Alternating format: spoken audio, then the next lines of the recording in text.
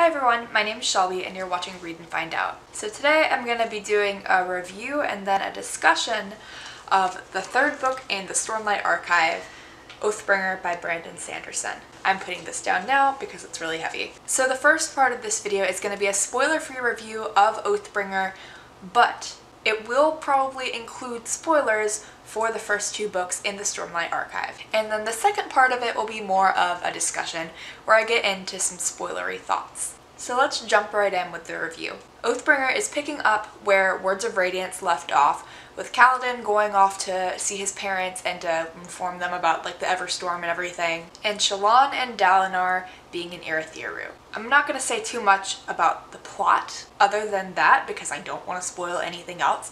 Just know that's where the book is picking up. I'm going to start by talking about things that I particularly liked, then I'll move into things that I didn't like, and then my star rating. So as per usual, I loved Kaladin's arc in this story, even though there was a lot less actual character development on his side because he's not the focus of this book. But because I love Kaladin as a character, I just thought that what we did get of him was very strong. In this book, I also really liked how the general past of the Knights Radiant and of the world of Roshar is explored. So we get some answers about things that have happened in the past, and really the history of the world. So that's something that you get some good insight on without saying anything about what you learn. It just makes a lot more sense of the current climate of the story. I think this book also really shines with some of the more secondary characters. So some of the not main point of view characters like Szeth or Lift. Those sections are just really, really interesting. And it's nice to kind of tie in more parts of the story that before were kind of separate pieces. Also, I feel like you're learning a lot more about the Cosmere in this book, and there are some inter-Cosmere kind of tie-ins. So though I don't think it's going to be totally necessary to know everything about Brandon Sanderson's wider Cosmere universe, it's going to help make sense of a lot more things as you go on in the Stormlight Archive from here out. I liked making these connections of like how things were working, and once I've finished reading the published works in the Cosmere, I probably am gonna do like an introduction to the Cosmere sort of video, but that's like months down the road. Just a heads up. I'm gonna talk about some of the things that I disliked, non-spoilery now, because there were quite a few things. Shallan really bothered me in this book. That's pretty much all I can say without getting into spoilers, but as she's one of the main point of view characters, it kind of sucked that I really wasn't feeling her in this book.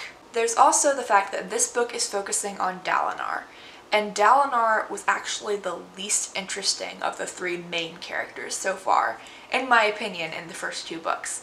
So when we got to this book, though I was interested in the backstory, kind of on an intellectual level, I wasn't super invested on an emotional level. Also the fact that we've always been told in the first couple of books that Dalinar has this sinister reputation and everything as being really violent, and just as somebody who's not a big fan of violence and war and stuff, seeing that in some of these flashbacks and backstory wasn't my thing exactly, though it did make sense of a lot of what we had heard of Dalinar. And then just for the general book, I thought this was kind of all over the place. Though there were consistent things happening throughout the story, or like recurring issues, you could say, I'm still not entirely sure what the point of this book was, and what its place is in the story as a whole. I also have no idea where the story is going to go from here, because at the end of the book, I didn't think there was an obvious jumping off point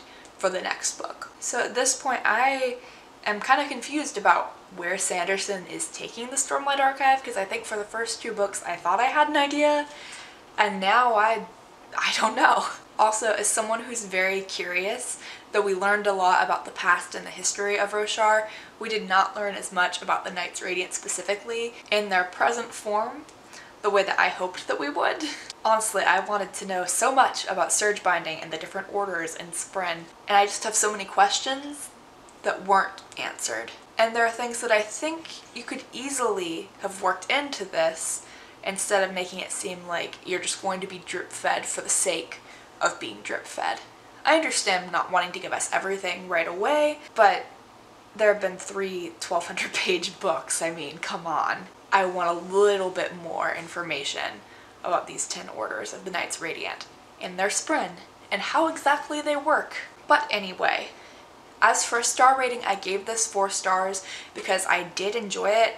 I think part of the reason I enjoyed it enough for a 4-star rating is because this is Sanderson's Cosmere, and it's Stormlight and Roshar, and it's my favorite part of his Cosmere work. I just like being with the story and the world and these characters and this magic system. So that pretty much on its own was enough for me to give it a 4-star rating. I thought I was frustrated with things with the pacing in the first book, and I gave that one a 4.25 star. And then in Words of Radiance, I gave it a 5-star because honestly I think that one was close to perfection. So this one, maybe it's just that I went in with really high expectations after Words of Radiance and having so many questions that I wanted answered, but I was a bit let down. But still, I really liked it and I gave it 4 stars. Now I'm going to be getting into the spoilery section, so I'm going to be doing spoilery likes and dislikes. So if you haven't actually read Oathbringer yet, so for things that I liked, I love Kaladin. I love Kaladin so much. Kaladin and the Parshmen and his thoughts about what is ethical and them not even really being the bad guys, I loved very, very much. Because throughout most of this book, I just felt really bad for the Parshmen. Also, the fact that the humans are really the Voidbringers because the Parshmen were here first. I wasn't exactly surprised, actually, because I thought it made a lot of sense.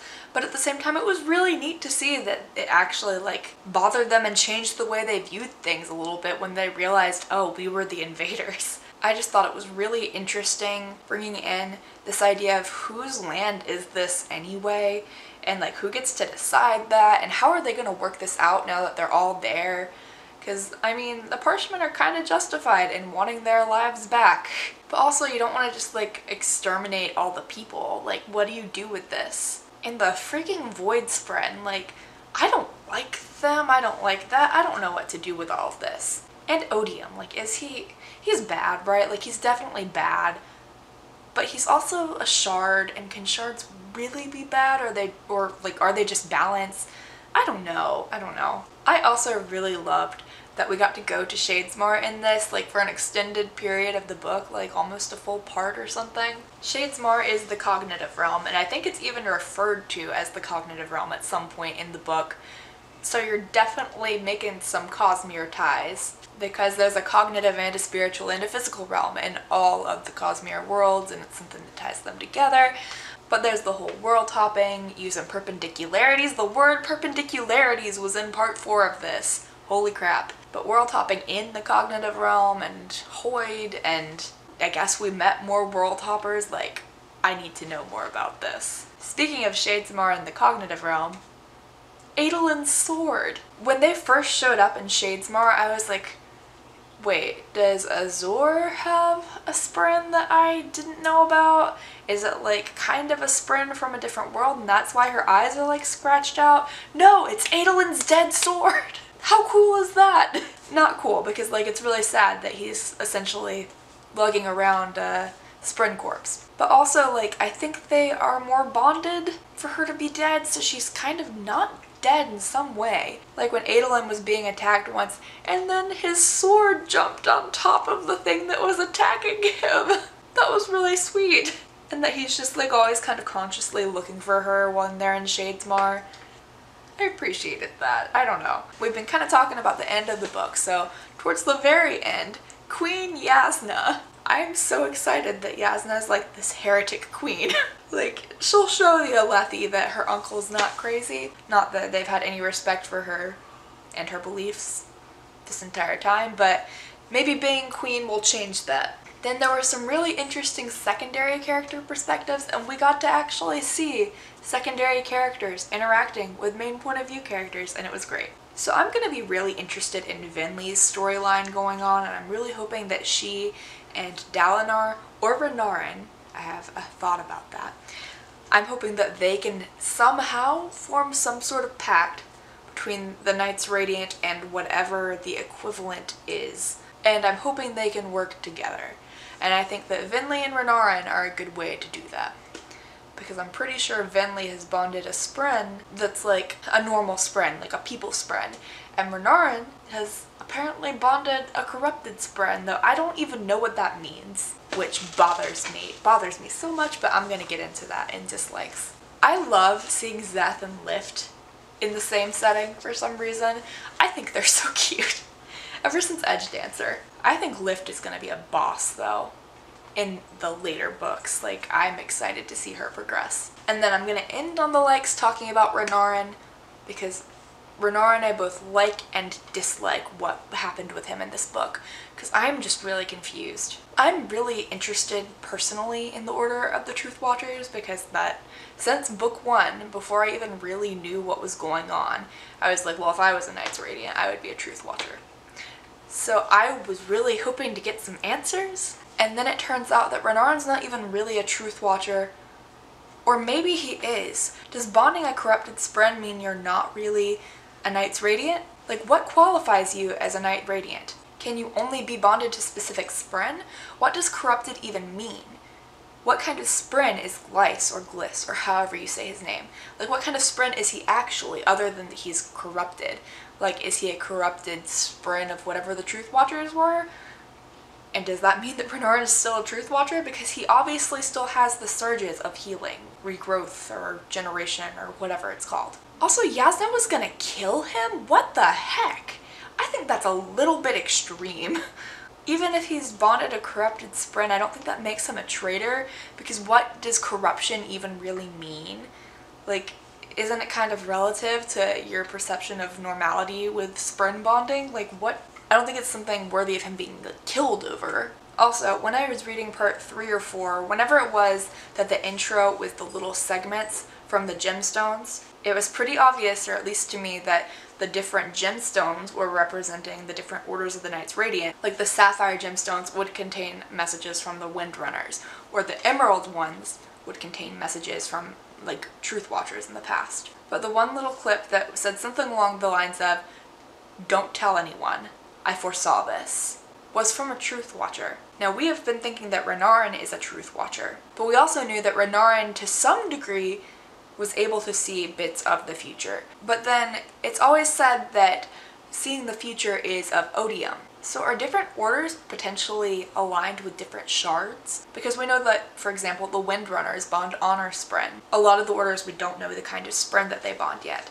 But I'm pretty sure that for the Edge Dancers, Wendell is a cultivation Spren. So we know that there are Spren that are associated with different shards. So is it possible that Truth Watchers are associated with the shard that is odium? But we do know that 2 people who have been called Truth Watchers had some sort of foresight ability. And we know that that has traditionally been linked to odium. So perhaps even if Truth Watchers aren't inherently of the shard odium, maybe they became corrupted in some sense? Since that one record says something like, "Don't tell anyone, I foresaw this," as if it was secretive or something that was like creeping in.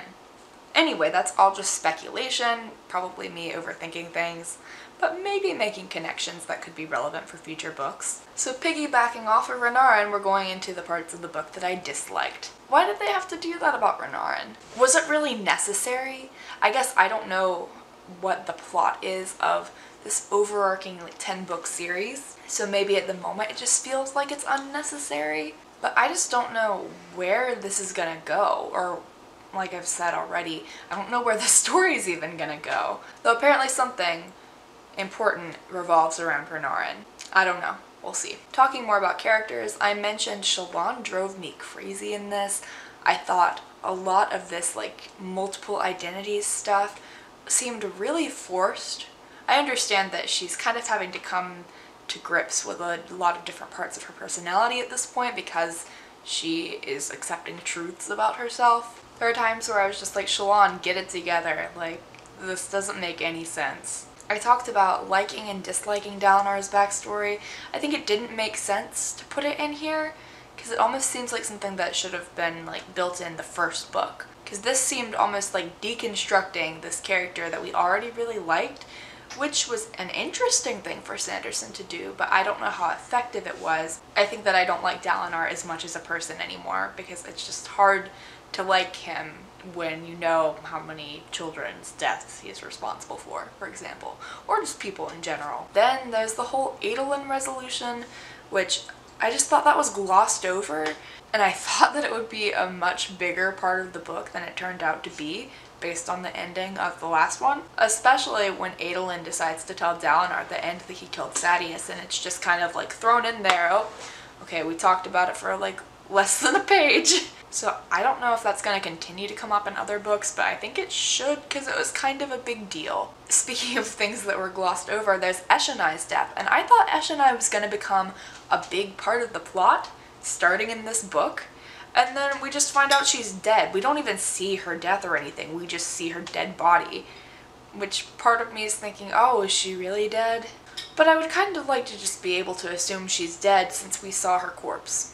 And I know maybe Venli is kind of replacing her in that now, but I was kind of attached to Eshonai from the first book, and I wasn't a huge fan of Venli. And I've already talked about how I just thought this book was kind of scrambled and kind of all over the place. There are pacing issues for the first 3 parts, and it seemed almost like this was just kind of a filler book where not a ton really happens, at least in the whole scheme of things. But like I said, I still did enjoy it because I just love the Stormlight Archive, and I gave it 4 stars because I liked it, but I couldn't give it more than that because that really would have been pushing it for me as far as my enjoyment. I just wanted to learn more about the different orders and their Spren and how their surges work for each specific order. Like, I just didn't get the answers that I wanted, which is something that I feel like we're just being teased with for some people at this point. Like Yasna. Yasna is an Elf Scholar.